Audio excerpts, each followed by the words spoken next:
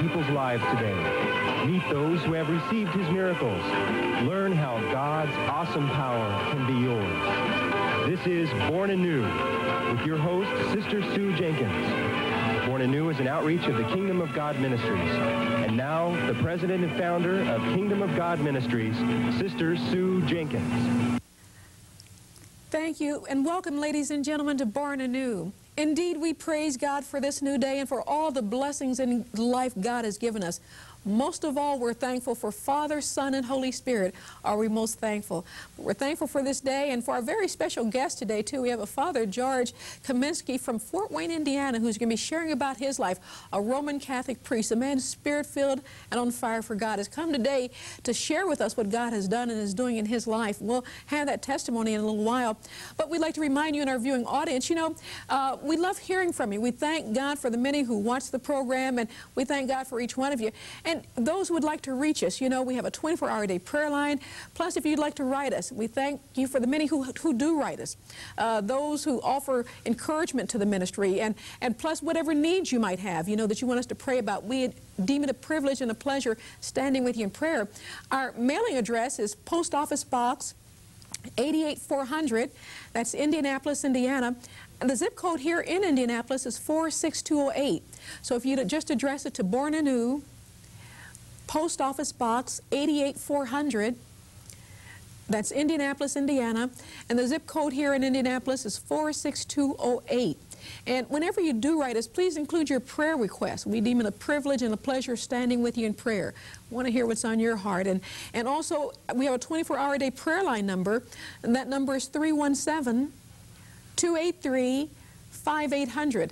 That number is available 24 hours a day, 7 days a week. And if you call during the course of the program, the time the program is being aired or thereafter, oftentimes the lines are flooded. But we'd ask you to be persistent because we want to hear from you. So you might take time to jot that number down.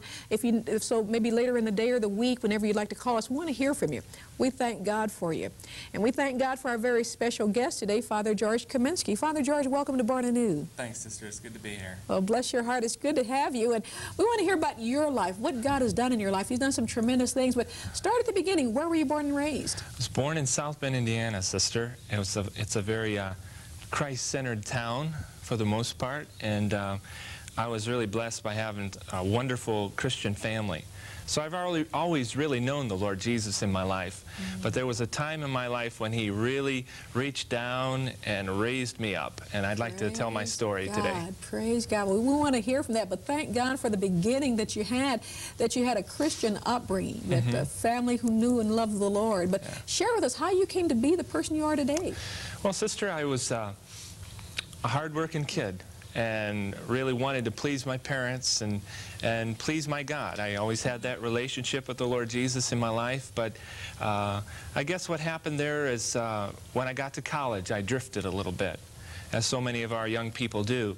When I was a sophomore in college, I began to get into the drink and some smoking, and really, I never really lost touch with the Lord, but he took a back seat to some of the material pleasures that are such an attractive thing for our kids today. Wasn't first in your life at that time? Not at that point. Okay. Not at that point. And I floundered about for a couple years looking for happiness in ways that many people do, in sex and in drugs and in a thirst for material things and money, and all that was empty for me. And I woke up one morning when I was a senior in college and found that there was a big void in my life that only the Lord could fill. And so I finally turned it over to him at that point. And then in the next 2 years, it was an exciting ride, sister. Praise God. So here you were trying to fulfill that void in your life, not realizing that you were hungry for God, for a relationship with Almighty God, which all of us are made for. That's right. Praise God. And so those other things really didn't fulfill that need, that void. Certainly not. Praise God. It's only God who can. But we want to hear, how did that change for you? What did God do to draw you to himself? Well, there was a combination of a lot of different things, but one event in my life in particular was when he introduced me to a young lady down on campus down at IU in Bloomington, who was a very spirit-filled woman. And I fell in love with her, and she got me to thinking day by day about the Lord, walking with her, and that He could walk with me, and very personally and very deeply. And I fell in love with her right away, and she, as she brought me along and into the relationship with the Lord Jesus, began to see in me a real powerful presence of the Lord, and she fell in love with me, and we considered getting married. But that's about the time when the Lord stopped knocking on the door for me to become a priest. And that was like a crossroads in my life, because I had to for the first time make a tough decision in following the Lord Jesus. And that tough decision was, the Lord was asking me to enter into the seminary and consider becoming a priest. And that meant letting go of that relationship that meant so much to me in my life. Was it a difficult decision at that time? Extremely so. Extremely so. Yes. But the Lord blessed me so much as a result of that. And saying yes to God, when He calls you to do something that's heroic, you cannot outgive Him. And I found that following from that decision to enter into the seminary and start studying for the priesthood, the Lord just blessed me in a magnificent way, far beyond the sacrifice I made in letting go of that very special relationship in my life. Praise God. So it wasn't that this was for the priesthood, that something as a small child you dreamed about going, but here, and as an adult, the Lord called you to this life. That's Praise God for those who are called and chosen of Him. Yeah. So as you went through seminary, please continue. Okay. The second summer of my seminary experience, I was in South Bend, Indiana, and you may know that there's a very powerful charismatic prayer group in South Bend, the People of Praise.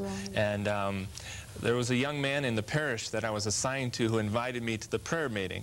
And at that time, as a seminarian, I wasn't a lot I could do in ministry, so there was a lot of things I was able to try, you know, because I had lots of time. And I went to the prayer meetings knowing that I had nothing to lose, really, but not knowing how much I could gain. And the second time I went to the prayer meeting on Thursday night, I had the courage to go up and be prayed over for the baptism in the Holy Spirit. Praise and God. Just like that, the Lord anointed me with the gift of tongues. And please. Did you know prior to that what you really were asking for? I mean, who the blessed Holy Spirit was, what that would do for life? Not exactly. I knew that the people around me at the prayer meeting were really excited about the Lord Jesus and very happy, and they were experiencing the Lord with power in their lives. And I wanted that. And I asked for it, and I think because the Lord knew my heart, He blessed me right away with the gift of tongues. And that was a confirmation that the Lord was really calling me to the priesthood and anointing me with His Spirit, and giving you a prayer language, giving you a new language to pray to Almighty God. Yeah. Praise God. So other than receiving this new language, how did you know the blessed Holy Spirit was resident within you without measure? How did you know that? I experienced from that day forward a hunger for prayer like I'd never had before. The Lord Jesus was my friend, He was my brother, and he was drawing me to an intimate relationship with His Father and mine. And so my prayer life just took off like a bird. When I got back to seminary, I just found myself so drawn to the studies, drawn to the prayer, drawn to the works of charity that were part of my experience there.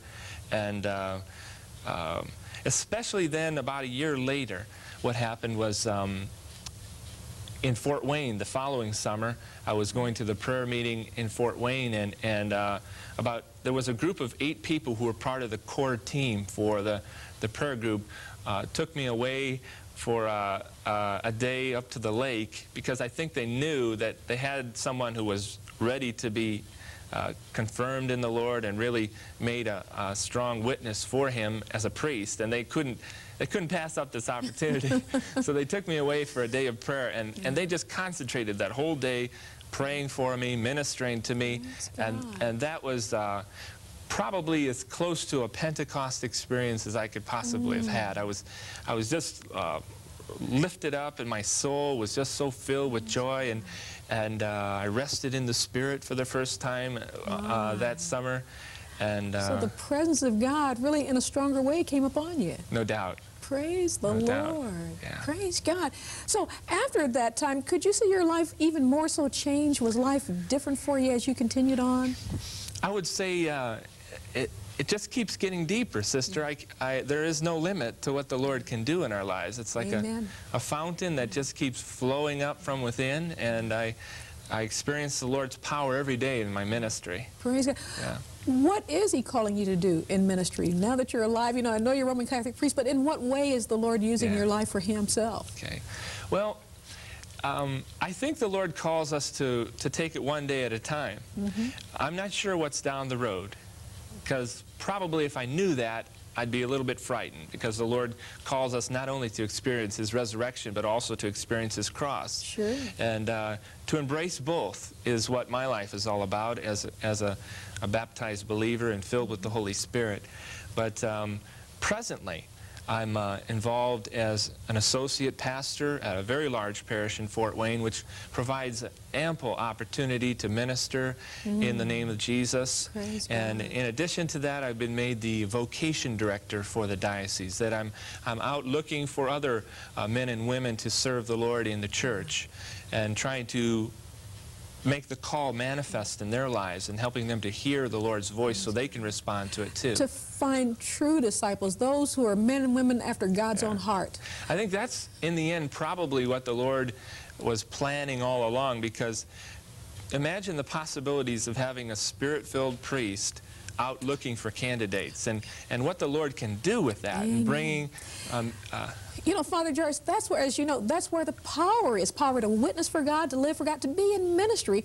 The Holy Spirit is a principal agent for that. And for somebody who is filled with God's love, who has the love of God first in their life and then want to be used of God, and to have a man like yourself out looking for people like that, you know, what a tremendous blessing that can be to the whole church. Oh, no doubt. Praise I see God. the Lord's Spirit really blowing over the Fort Wayne area right now. It's exciting. Praise God. Yeah. I've That's only tremendous been to in hear. the vocation office for 3 months now, and I'm only beginning to get some contacts out, but what I see is great promise for the Praise church in God. Northeast Indiana. Praise God. Well, I understand, Father George, the Lord is also, there's other things that you do, though, in that diocese that is part of your responsibility. Is it like, for instance, the liaison? And Yes.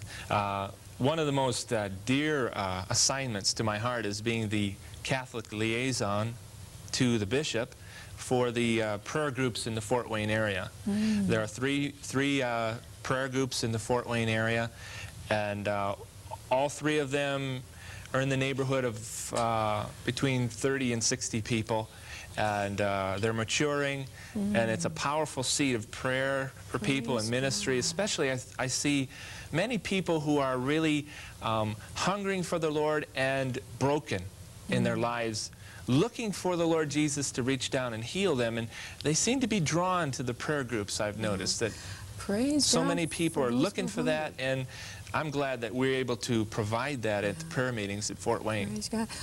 You know, Father George, when one does come alive in the Holy Spirit, when one has the presence of God in them in such a tremendous way, you, as you're looking on, what difference have you seen it make in others' lives, those who've received this new life? Oh, sister, that's probably the greatest joy of being baptized in the Holy Spirit and being able to minister in the name of Jesus.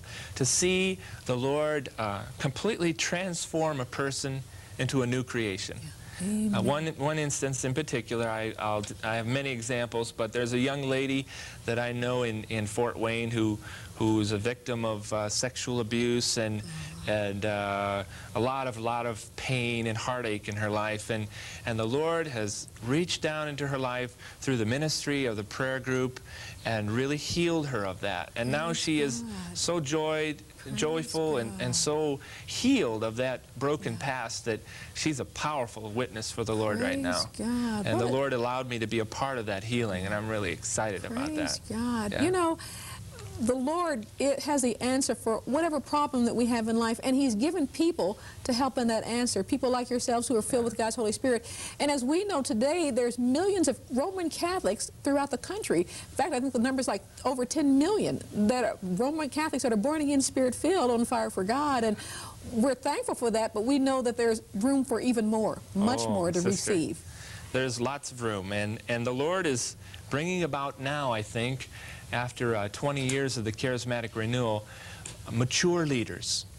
10 years ago, the leadership was not yet to the point of maturity, and now we're ready for some real fruits of the charismatic renewal, because the leadership is now mature and really has the gift of discernment perfected in the Lord, and the decision making is so much more spirit-filled and powerful because we've had time to learn about this new life in the Spirit. Praise God. You know, the Lord God Almighty says that judgment comes first to the family of God, that the Lord, in a sense, cleans his own house first, and that which is not of God, God allows to go by the wayside, but that which is of God, those, in fact, it says the eyes of God go to and fro throughout the whole earth. God is looking for hearts that are right in him so he might show himself strong in their behalf. And I hear what you're saying about leaders God is raising up, who are of the Lord, to be able to not only feed the flock, but to lead his people. And so, bless your heart, we thank God for you. Just one question in closing. What do you feel that's on the horizon? I mean, do you feel a greater revival coming to this country, to the world? What do you feel that's on the horizon that God is about to do, or is doing? I've already seen it begin. I was in New Orleans summer before last for the North American Conference on Evangelization, and there were 40 denominations present. We were 40,000 strong at the Superdome down there at New Orleans, and the Lord is raising up a mighty army to bring the good news of salvation to the world. Praise God for it, and praise God for you, Father George. And to do that even more so, what we'd like to do is to go to our theme song, to Yvonne Rench, as she praises and thanks God for touching Father George's life in such a special and unique way.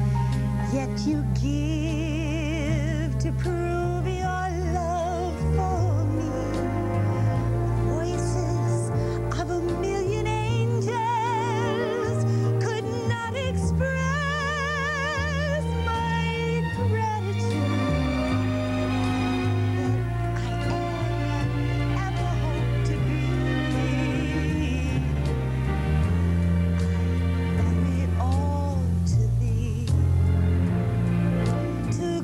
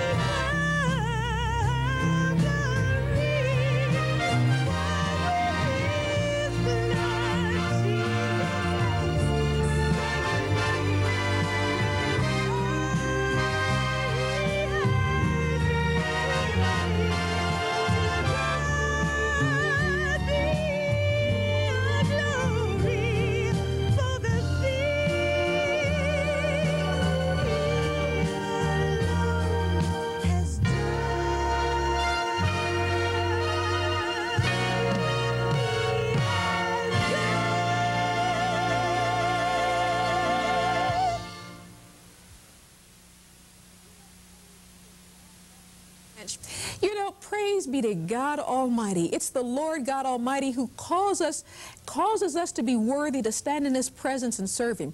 And so we thank God in a special way for Father George Kamiski here, how God Himself called him to the life he now lives. There's different people who are in leadership, especially in the church, and maybe are not called to be where they are. But praise be to God for those who are called and chosen of God, those who not only have a heart for God, those who love and put God first, but those whom God has called to be where they are in the body of Christ. God has a special plan, a special life for each one of us. And oftentimes people see someone in the ministry and think, well, I want to do that, but not necessarily are they called of God to do that. God has a special call in every life. And so sometimes we miss out on our call in life if we're not called of God to do what we're doing, you know. And so what a breath of fresh air it is to see somebody who's in the ministry God has called them to be. And we praise God for that. You know, as Father George was saying, that he desired more in his life, those things that he went after, first of all, that were not fulfilling that void that was in him. There's a deep void within each one of us. And except the Lord fill it, will not find true joy, peace, and happiness as we should apart from God. God wants to not only come into our life, but He wants to be first in our life. We are free moral agents. We can be in life what we choose to be. We're indeed a culmination of our own life's choices. And praise God for those who choose Him, those who choose to love and put Him first, which is indeed the first and greatest commandment, that we put God before all things, not only before all people and everything, but before our own life and our own self are we called to love and put God first. And for those in our viewing audience that maybe say that, you know, I understand what you're saying, and, you know, I hear Father's testimony here, and I'd like to one day be used of God in a greater way, or I want to give my heart and life to the Lord, you know, or I'd like to receive this new life in the Holy Spirit that you're speaking of. Whatever your needs are, we want to pray for your needs. So let us do that right now. Praise God. Almighty God and ever-living Father, our Heavenly Father, Lord, we love You. You're our life, our breath, our all in all. Lord, You're all our righteousness. It's in You that we stand complete. And so, Father, as we come before Your throne of grace through the blessed shed blood of Jesus, Lord, we come with all those in our viewing audience who hunger and thirst for holiness. Those who say, yes, I lay hold of that prayer that they're praying for me. Lord, I lay hold of that prayer. Include me. I want to come to know You better. I want to renew and rededicate my life to You, Lord. And yes, I'd like to receive Your blessed Holy Spirit of love. Father, for these we pray. For it's in the name of Jesus Christ, Son of the living God, that we bind every force of hell that would come against these people. And we bind Your forces, evil one, and we loose God's perfect will. Lord, that You would flood them with Your light, Your life, and Your love. And Lord, may the end result of You flooding them with Yourself, Lord God, with Your love. Not only that they be used in ministry and might manifest the gifts of the Holy Spirit, but Lord, in a far greater way, that their lives may bear forth fruit as being Christians, that they may be those ambassadors of love and compassion that You call each one of us to be.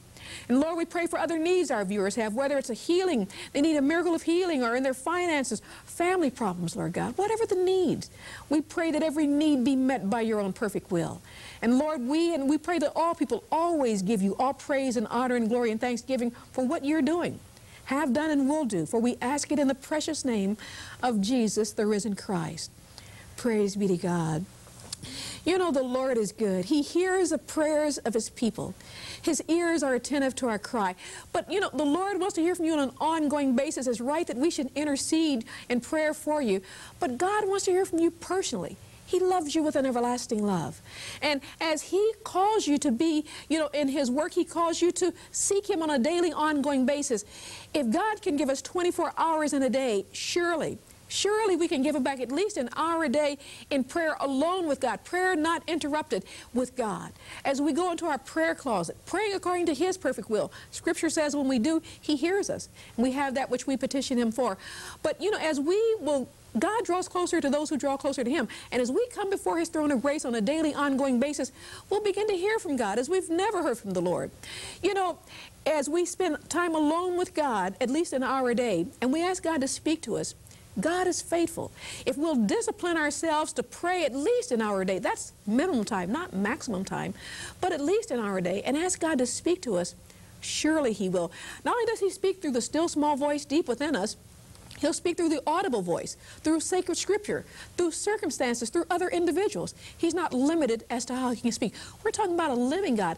The God of sacred Scripture lives, is alive, and we praise God for that. That we don't have to pretend in God, but Almighty God is alive. You know, and He wants you to know Him in a real and personal way. But as you're faithful and discipline yourself to at least spend that time alone with Him, expect to hear from Him. Expect to see your life change for the better. And that not only spend time alone with Him in prayer, but to read the sacred Scripture.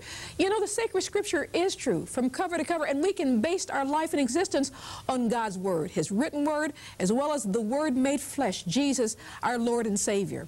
And then also, if you're not already in a body of believers, a church or a fellowship, the Lord would call you to be, you know, to get into a body of believers and to get busy on doing what God is doing. God is doing a tremendous work in the world today, and He has a part for each one of us to be about His work, the Father's work. You know, it's His work that people be saved and set free and healed and be blessed. God would that each one be used of Him in a special way to reach other people, to affect others' lives. Maybe you're saying, well, I'm an elderly person, and I can't go out and witness. But surely you can pray. There's something God would have you to do to be a part of His vineyard. The Lord loves you. He loves you, and He wants you to draw closer to Him and to put Him first in life. That is the first and greatest commandment. And as we do that, that alone, we can begin to see our lives change before our very eyes. Praise be to God, the Lord is good. He gives everybody a chance to come to know Him in a real and personal way. He's calling you this day. Know that we'll be remembering you in ongoing prayer. We're all out of time for this particular edition of Born Anew, but hopefully we see you next time. God bless you now. Bye-bye. God bless your Father. Bless your heart.